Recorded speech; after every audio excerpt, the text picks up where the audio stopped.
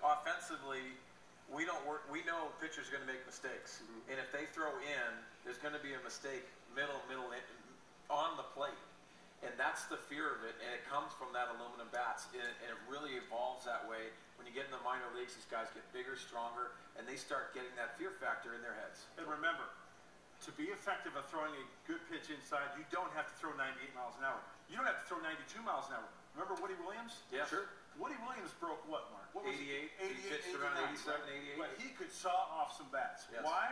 Because I'm a firm believer, and Mark, I would love your input on this as well. I believe in order for a pitcher to be effective inside, he's got to learn how to locate and dot. And what do we talk about all season long? Locating the fastball. If I'm a right-handed pitcher against a left-handed hitter, and I can dot 8 out of 10 times on that outside corner to the knees. Okay, now as a hitter, Mark's thinking, okay, I got to be aware of that outside corner. He can throw it there any time. I'm in trouble. And then all of a sudden, bam, it changes the whole dynamic of an at-bat. I think the big thing, too, it's one thing that everyone talks about out there. It's not just velocity that fears a hitter. Greg Maddux is one of the toughest pitchers I've ever had to face because he could manipulate a ball on the inside part of the corner, and he could cut it in. He could throw it behind us and make it a strike, and that is rare, but it intimidated you because you had to think about that. Was he going to cut it in, or was he going to throw that ball at comebacker that was really on the plate you had to swing at? Let's talk about it further. We'll go ahead and get set up. Sure. Max, we're going to put you up here with Mr. Grant. He's going to teach you. I want to make the point around home plate before I head out here. And this is, you know, we're always taught to throw to the glove, right? And my philosophy has always been this. When I'm on the mound and the catcher gives a sign and it gives the target, throw to the glove. Erase the plate, because if you're a pitcher and you see your catcher on the inside corner, oh, I've got to get it on the inside corner, right? I think that defeats the purpose of throwing a good strike. If I eliminate the plate, why not just imagine that that glove's right down the middle of the plate? Okay. Does that make sense? Sure. How many times do you hear people say, just play catch? Exactly. And that's what you really have to do. The fear factor that Mike talked about aluminum bats and coming up to against guys that are power hitters, that fear factor creeps in just playing catch. Guys, two things I'd always heard. Why am I throwing inside if the guy's got an aluminum bat and he can fist something out there anyway? And secondly, why are fewer balls called strikes, fewer pitches called strikes, it seems, inside? They seem to feel like you can get more strikes called for you going away. So with those two deterrents, I can see why a young pitcher would be reluctant to go inside. You have to create that as a pitcher, and you know, hitters understand this too. If they don't throw inside and establish that inside corner to the umpire, they're going to have a tough time calling it if they live out here so many times. If they're in here and they established it, they're going to get pitches called and they're going to earn it. And once again, if I'm planning on throwing a fastball in the inside corner, I would rather miss to the inside off the plate a little bit than on the inner third of the plate, because the left-handed hitter can hurt me by spinning on it, some serious damage. Okay. So you got to trust yourself and throw to the glove. Just eliminate home plate, throw to the glove. To me right now, that glove is right down the middle of the plate. You don't see me, you're not focused on the plate or the hitter. I'm just focusing on the glove. Right there. And we all know Mike's not a hitter, but he's standing in. That's it. Exactly. So if you drop me, and you might. See, now that was ball one. That's actually a strike, but I was going to get hammered. All right, ready?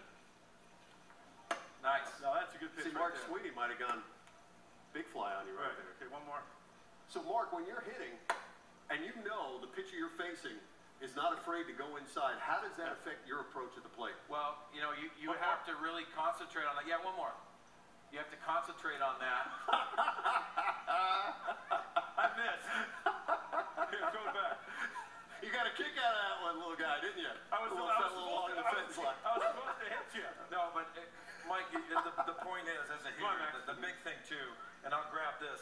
The big thing as a hitter, and you see this at a young age, if you know a guy's coming in and it gets away from him, because pitches do get away, I love seeing the kids really coil their body and protect themselves. They have a helmet, they protect themselves. Yes, you're going to get hit, and there's times you can't get out of the way. Sure. But you'd like to see them go this way as opposed to getting this way. In the big leagues, you'll see guys, because their vision is very good, they'll jackknife and they'll get out of the way. They know that the ball's coming in, so they'll jackknife because they can't determine it that soon. But if you can, you want to coil back and you want to just take it on this part of your back. Drop the bat or keep the bat where it is if you have time? It all depends on how much time you have. But from a hitter's standpoint, when you see it and you know it's coming in, not to fear it, because you know what? It's going to hurt.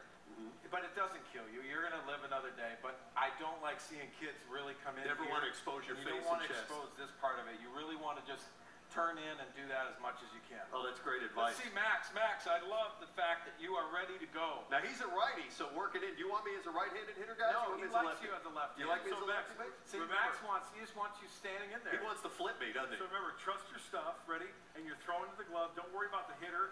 He's got plenty of time to get out of the way, right? If you miss inside, don't worry about it. Your job is to get that ball to the inside part of the plate, or maybe even a little bit more outside, off the plate. Go right for it. Nice, Max. He's got it down. Max, are you... Give him a good target inside, Mark. Max, do you like to throw there inside? Do you like to throw inside at your age, too? Do you? With that smile, how can you not? There you go. Yes, Look at that. See, Point Jelly, control. let you look Yeah, at I it. was flinching.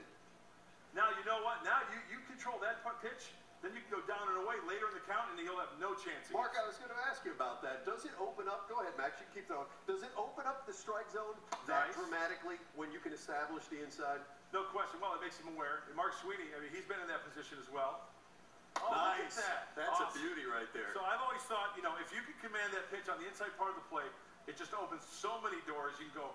You can double up inside. You can go hard away. You can go change up. I just really think it puts the hitter on the defensive. It really does. And if you have to establish that as a hitter, you don't want to look at the whole plate. And if you make it aware of them throwing inside, it makes it very difficult. You'll see some awkward swings just like that. The awkward swings means they're thinking about it, and they see it, and they have to react. It's a lot quicker movement. It's a shorter swing for the offensive guys, but they don't like it, especially if they can't handle that ball. That's some great advice, guys. And usually, when you see a guy spin on a fastball that's in off the plate, chances are, Mark, is there a good chance that he's guessing that pitch that it's going to be there? Definitely. All righty. Did you guys learn a little bit? Yeah. Throw Yeah, inside. great job. Remember, they can get out of the way. That's it. And remember what to do if you get popped, right? Don't go crying, because there's no crying in baseball, right? That's the way it works. Thanks a bunch, boys. Really appreciate it. When we come back,